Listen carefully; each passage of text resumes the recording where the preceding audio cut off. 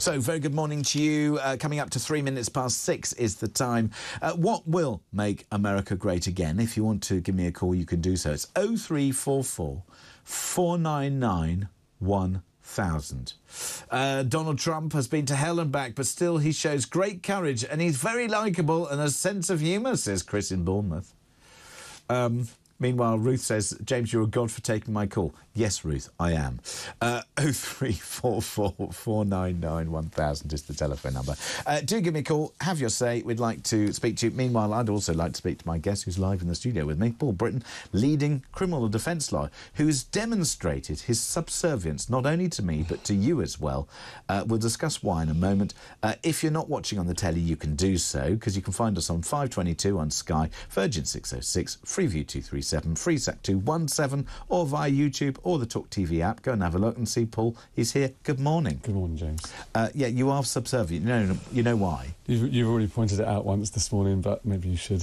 Yeah. Enlighten your viewers. Now, indeed, this is about tie wearing, because I know that you're a lawyer and lawyers love ties. The tie is a thing of the past, other than for weddings, possibly, funerals, possibly, or fancy dress. And court. Obviously, we go to court with a tie. You don't have to. Yeah, we do, really. Otherwise, I was thrown out of court once for being inappropriately dressed. Really? I turned up on my day off. And but then, you see, in court, you're it. subservient. You're subservient to the nation and your class. You're respectful to the court. No, it's not respect. It's a nonsense. I did actually think this morning, should I Modernised. wear a tie or not? And I thought, oh, yeah. But last month, I had a jumper on. You did? I was rushed last month. So. Yeah, last month you got admonished by my colleagues. Anyway, that's another story for another day. Let's see if we can avoid that situation occurring to you today. We have to deal with the front pages. Of course, all the front pages talk about Donald Trump. Daily Telegraph, Trump under arrest. The Daily Mail, Trump's hush money plot to bury scandals. Trump in the dock, says the Times newspaper. I think my favourite headline on all of this is the Metro. Donald in the dock. Is what they say, but it's really sort of like Donald. Very funny. That story also makes the front page of Financial Times. Trump enters not guilty plea to 34 counts on day of drama in New York. The Guardian loves it. Trump pleads not guilty to 34 charges in hush money case. And there he is. The hair is there. The orange is there. The Trump is there. The standard red tie is there. The grumpy look is there. It's all there. Stony faced on the front page of the I newspaper. Trump, the reckoning, they say. Daily Star even has it. Bigly trouble, they say. The most orange president of all time is... Well, there's a big contrast between the Telegraph and the Express. In the Express, he's very red and orange, and the Telegraph seemed to have filtered him a little bit. He looks like he's gone He does, for makeup. but in the Mirror, they've picked the worst picture, and his hair looks like an absolute mess in the Mirror. I mean, maybe well it's done, an indicator on who's Trump-friendly and who's not. Yeah, no, this is true. So the Mirror, Trump in the eye of the stormy. I think that's quite a good head. You don't like that? In the eye of the stormy. Yeah, no, come on, that's Bigley. good. Have we done the Bigley one? Yeah, we've done Bigley. Okay. Yeah, that's the star. Yeah. Shows how much you were listening. Yeah, and the Daily Express, George to star in Grandad's coronation. We'll talk about him a little bit later on. Just to this story, though, of Trump. Can you just explain the difference for those who are listening and watching? The difference between the US and the UK system in terms of how courts work and how political the system is? Well, in England, we don't televise proceedings like this one's been televised. We do televise judgments. That's a very new concept. Which is a new thing. We saw that the other day. Yeah, and I was on Trisha Goddard's show talking about that. I bet you were. We had the first one in the UK recently, and we've had many recently, actually. But we don't televise the proceedings. Now, in the States, it is like a media circus. I can understand. But is it a political circus as well? I mean, for example, we had this recent row here in the UK where certain barristers, guess who, were trying to say that they shouldn't be forced to act for certain people, because at the moment you have this like cab rank process, which is you're basically in a queue, you get picked, and you can't pick and choose in order that the justice system is as fair and reasonable as possible. Otherwise there were certain cases that wouldn't possibly be taken, and you certainly don't undertake political prosecutions, whereas in the US, well, the judges are sort of political appointments. Well, the cab rank rule in the UK is that, and it applies to barristers, not so much solicitors. Barristers have to accept the next brief that comes, just like a black cab would. So it doesn't matter if you've got to defend a rapist or a murderer, you just have to say yes, and you've got to give them a good defence. In the States, is it being politicized? Yes, I think it's politicised. Yeah, yes, I think it is. It is going to be weaponised against him, but I think it's a bit short-sighted because what Trump thrives on... I mean, it's made him more popular, hasn't it? Because this is the narrative about Trump, isn't it? Which is, I'm the outsider, I always was, I'm still the outsider. Of course he does. I mean, he's playing the part. He's brilliant. I mean, and the thing is, I don't care whether you like Trump or whether you don't. This stuff is absolutely box office. It's fascinating to watch him, his people, the entourage we're dealing with. It's got everything, this story. I don't know how it works in the States, but in the UK, once you're charged, we have the Contempt of Court Act that kicks in. So making statements to the press, I mean, I know that he was asked and invited to make comments, and he refused. He just completely ignored the press. So I wonder if it's a similar thing there, that if he makes any statements now, it could prejudice the final trial, and he could be in trouble again for that, which is actually probably a more serious offence to the ones that he's on at the moment, which are these felonies about falsifying his business records to pay what they're calling hush money. Yes. And the way he's described it, or disguised it in his book, is that he's paid for information. So it's a business transaction and it's of benefit to the business. In this country, he would have to go on to prove that how it benefited and how he was acting in the best interest of his company. To be fair, it probably did benefit his business. Anyway, that's another... Exactly. How's your business benefited? I became president. I changed tax rules. Anyway, we'll That'll come be back... a first. Come on, that's a straightforward piece of analysis there. I will come on to some more stories with you in just a second. However, I think you and I need to take a couple of calls. Stan's in Liverpool. Stan, good morning. Good morning, James. Good morning, Stan. So, what will make America great again, in your opinion? Not to have Donald Trump as re-elected as president. Why he got in there in the first place? But then what would you say to those who have telephoned in and said that he would make it great again? No, I don't think so, because his wife is Russian. 2, Trump Tower was paid for and financed by the Russians. The papers he took from the White House, where did they go to? Did he copy them and give them to Putin? No one knows. He had a meeting with Putin. So there is a lot of chat there, and obviously, funnily enough, Stan, he's not here to defend himself, and you're making these comments and thoughts there. But then on the other hand, okay, so in your view, not Trump, but then Biden. I mean, Trump amazingly didn't have a war whilst he was in office, and everybody said that he was a warmonger. And look at Biden. I mean, what a mess. Trump wanted to stop arms getting sent to the Ukraine. Who would benefit by that? Only the Russians, if America stops supplying them. And other countries, the only one who'd gain is Russia. His wife is Russian.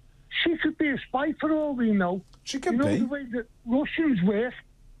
So why did they allow him to become president when his wife is a Russian? Well, I don't know. They had their free choice, and that's right. I mean, let me ask Paul. I mean, do we have an issue with who his wife is?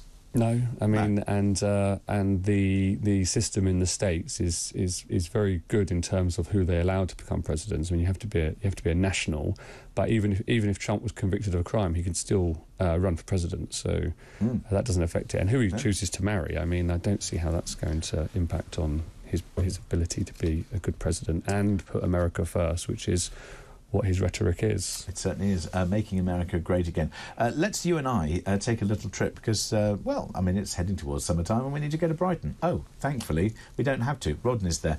Rodney, morning. Good morning, James. Good morning, Rodney. So beautiful glasses. Are those, you know what I mean? I love your glasses. Thank you very much indeed. If only I could brand them, package them up and sell them as the Max specs, I'd make a fortune, Rodney. Yeah, that's good enough, you know what I mean? Might be a profit, why not? Well, exactly. Sadly, I can't, and I haven't, but there we go. Tell me, what will make America great again, Rodney? Respect the world order in a way that NATO, right now, we've got Finland, and we have the biggest crisis right now, understanding what the country is about and take on the culture wars. They need to stop this culture war stuff and realize that America is great. Look at the people America creates, the big winners. You know what I mean? It's like we just had a few days ago the people that are going to the moon. Yes. From America, NASA. They're going to send, they're going to send, you know what I mean, 5 Americans to the moon. Yes. I mean, that's what America is about, and concentrate on that. Concentrate on the science. Has America been ruined by the fact that it's been torn apart by these political divisions? The Republicans and the Democrats simply, I don't know, can't see eye to eye. They can't get things done. Their society is being pulled apart. There's political correctness gone crazy, woke-tastic activity, and yet they still have guns everywhere. It's a mess. Yeah, absolutely. It's polarisation. You know what I mean? One day you've got the Christian right, you've got secularism. So is Trump a good or a bad thing? Should he become president again? I think it's a bad thing. I think the geezer is done for. The geezer is done for. I mean, I think on that bombshell, we'll leave it there, Rodney. Thank you very much indeed. Going to Tony in London. Tony, morning. So what will make America great again? Rodney says the geezer's done for. No, I don't think so. Oh. I'm not sure it's not great already. It's the premier military power in the world. True. It has the reserve currency and the largest economy. True, So, but it has issues, though, doesn't it, Tony? Oh, absolutely. I mean, there's no argument there. But if you're suddenly going to make something great, define great. How could it be greater? Yes, how could it be greater? Well, they could get rid of their guns and sort out that problem. The fact that, you know, the amount of shootings that take place is just horrendous. They do need to sort out the technology companies and try and regulate them to stop them ruining our youth. So it's already great. We're just talking about making it greater. Yeah, they've got quite a lot of debt as well, according to Paul. So over $1 trillion. $1 trillion of debt, Tony. Absolutely, no argument there. But it's not already great. Yeah, but it is a country. Do you think it's a country in decline? Oh, it's a country in decline. Controversial. And other countries are growing much faster than the States. And China's economy is due to accelerate and exceed the United States GDP by 2030. So I don't know if America is going to remain great. Perhaps the rhetoric, if it was to be more factual, would be keep America great. Oh, keep it. What do you make of that, Tony? Yeah. I mean, it's perfectly possible. Yes, keep America great. Keep America great. The problem is that it's not such a great campaign slogan, is it? Tony, thank you very much indeed for your call. We'll leave that there. Paul, we're going to come back to you in just one moment with your stories from the papers. That's next here on Talk TV.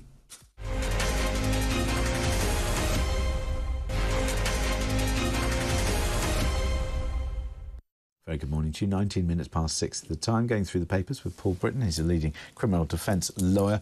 Let's turn to your stories, Paul, and we start with this other big story today, which is all about how we refer to Camilla.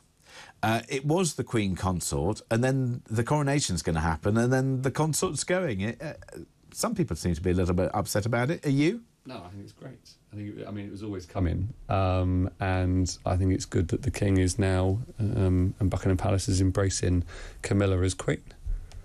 No, I think that's absolutely right, and I think also how we refer to them, I think, is important. And I think that the coronation is the right time that we move away from this dreadful consort word, and it's Queen. Yeah, I mean, front and centre. He's the third king to use Charles. In front and centre of the invitation that's gone out to the coronation is King Charles III and Queen Camilla. And I think it's fantastic, and I think the public will get behind it as well, because they know that that they should support our king, and it leads on to another story, doesn't it, with Prince George? It does indeed. Prince George. So what's he going to be doing at the coronation? The Daily Express making a lot of food on this. Prince George is getting a star role at the coronation. He's only 9. I don't want to be rude. Haven't they picked the wrong one to do it? I mean, where's Louis when you need him? Because Louis the one who did the hands and the things and the eyes and the whatever, and he was the one who stole the show last time. Well, it's a role normally reserved for boys that are between 12 and 14. He's 9, so it's going to be a step up. In the papers, the way that they've positioned it is Charles wants to encourage the next generations, the future kings, to understand the importance of the monarchy and their role. I can't help but feel it is a subliminal message to Harry in the States and his failure to understand and grasp the importance of monarchy. I'm being told in my ear, and this is incorrect. My producer just said, no, it was George who stole the show last time. No, it wasn't. It was Louis. I don't know. Prince Louis. It might have been George, actually, but... No, it wasn't. OK. It wasn't, no. I'll just be subservient and sit here. No, it was Louis who put his hands over it. So at the Queen's 75th... When the planes went over the top on the balcony, somebody will come back and just confirm that I'm right. No. What? The producer suddenly got his Italian tank out. That's the one with 6 reverse gears. And suddenly changed his right. Meanwhile, talking of mistakes, in response to Stan from Liverpool, says this one, Melania Trump was born in Slovenia, not Russian. Also, if he wants to talk about spies and influencers from Russia, then we need to look no further than Hunter Biden. I mean, there's a thought. Biden's not without his skellies in the cupboard, is he? Are you asking me? Yes. Listen, American politics...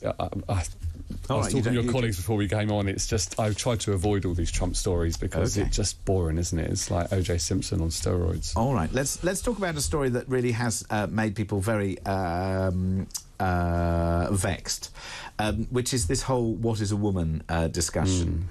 I mean,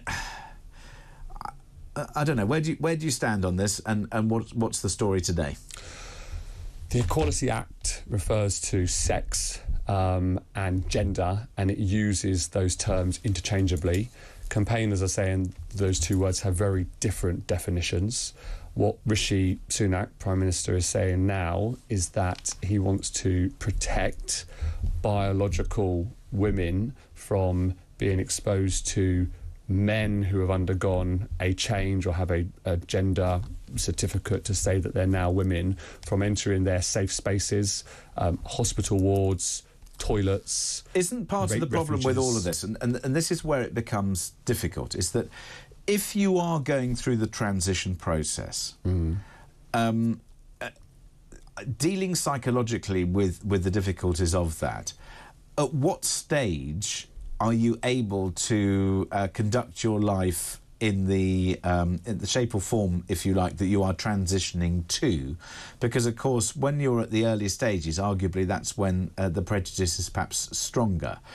Or would you say this overrides everything and therefore your biological sex is what should divide which facilities you can use and which sports you can enter? The law is there to create certainty. It's not always fair. They're not courts of morals, they're courts of law.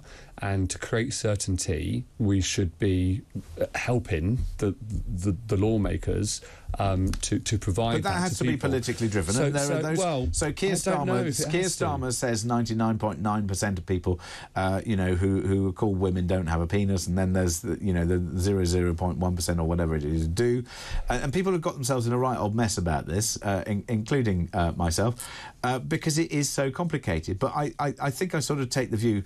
I mean, for example, I really struggled with the whole idea of sport, but then I took the view, well, if you've been through puberty, then frankly you probably have to stick with your original sex, because otherwise it becomes dramatically unfair because of the physical differences that you have. For example, even though you may be transitioning to another gender. But I mean, you said when does the balance tip where you can start living the lifestyle of the sex that you're becoming?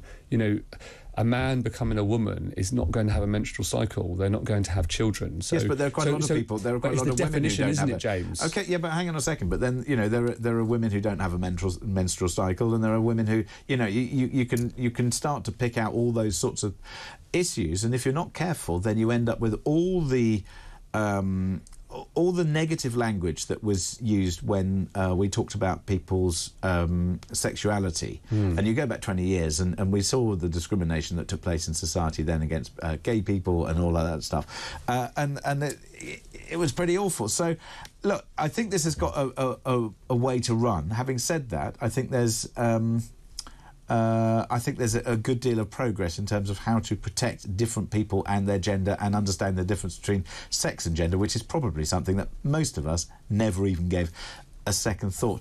Meanwhile, what about criminals being frog-marched into docks? Well, yeah, this is the recent case where the accused refused to come into court. Cashman refused to come into court for his sentencing because he felt that the court had become a media circus. Apparently, the CPS, the Crown Prosecution Service, when they had their guilty verdicts by the jurors in that case, 10 jurors to 2, cheered "We Are the Champions," which I don't know why. I mean, my view on that is that I don't care if you are if you are guilty of something, you really should have to face not only the people that you have wronged, if you like, but also you should have to face the judge in your sentence. So the options are frog march into court, yes, or put a camera down in the cells. No, frog march into court. They should be in there in person. Okay. The end. How many divorces were there in last year? As a number, I don't know. Nearly 120,000, which is up 11% since 2021. It's good news for lawyers. Good news for lawyers. What was the largest divorce settlement? 52 million? Incorrect. 554 million, which was settled in the British courts to Princess Haya bint Hussein against the Dubai ruler Sheikh Mohammed bin Rashid Al Maktoum. What is the average age of divorce for men? 45. Spot on. He's all over it. Look at that. The expertise there. 1 in 3. I haven't even got time for the squirrel nutter story, which is the rampaging squirrels that are driving a woman nuts, invading her kitchen and stealing her food. That can be found in today's Daily Star. Meanwhile, TikTok being fined £12.7 million for child data law breaches as well, which is, I'm sure, a story that we will return to at some point. Paul, if people want to find out more about you and what you do, where do they go? They can go onto the website, britaintime.com, or email us at info@britaintime.com. Thank you so much. That's Paul Britton, leading criminal defence lawyer. Thank you very much indeed for joining us to review the papers here on Talk TV.